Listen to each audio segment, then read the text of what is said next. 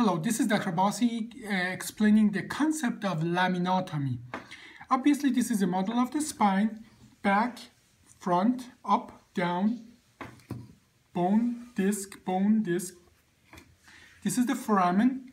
This is the central canal or spinal canal. Spinal cord goes through and nerve roots are coming out.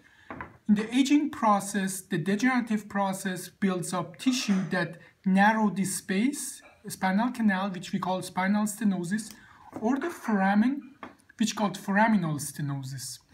A traditional way of approaching this is removing practically lamina. Hence, this is called laminectomy. Spinal process is removed and the lamina is removed. Then once the lamina and the spinal process is open, like here, we go and bite part of the facet here, this structure here, or here, to open the hole where the nerves are coming out. Now, this has been a standard of care for many years, many decades actually, and what it achieved, it just gives neural structure, including the nerve root and spinal canal, more space. Obviously, there is a reason for this bony structure to be there. They provide stability. And I just had a patient today that got a laminectomy and foraminotomy, but 4 months after, the symptoms returned because by us removing this bone, we are reducing the stability and increasing the load on the other areas. And by removing as well the attachment of the muscle to all of this, we are making spine less stable and weaker. Practically, even though patient get initial improvement, eventually the spine fails. This patient doubled the scoliosis just 4 months after the laminectomy, foraminotomy, and facetectomy that was done in an old-fashioned way. What we call now inspired spine laminotomy process, we actually start like a minimally invasive macrodiscectomy. A tube is placed on top of the level of interest.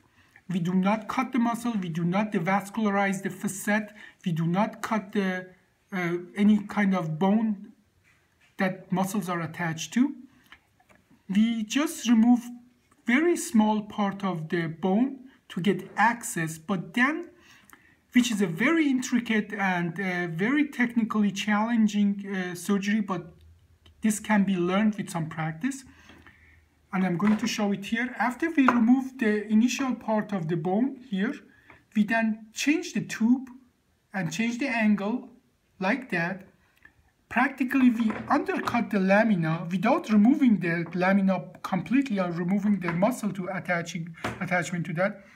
We undercut it, so we open up the spinal canal.